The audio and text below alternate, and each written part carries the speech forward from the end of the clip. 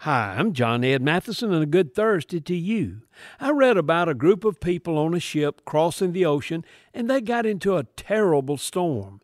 The ship was rocking. They thought they were about to sink. They thought the end had come.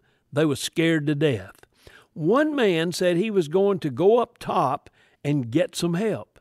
He went and he saw the captain.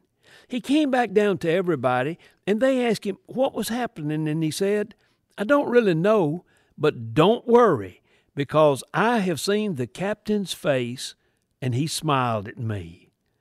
In life, whenever you feel like you're in deep trouble and have little hope, look to God, and you will see on His face a big smile that He is in charge and everything will work towards His purpose.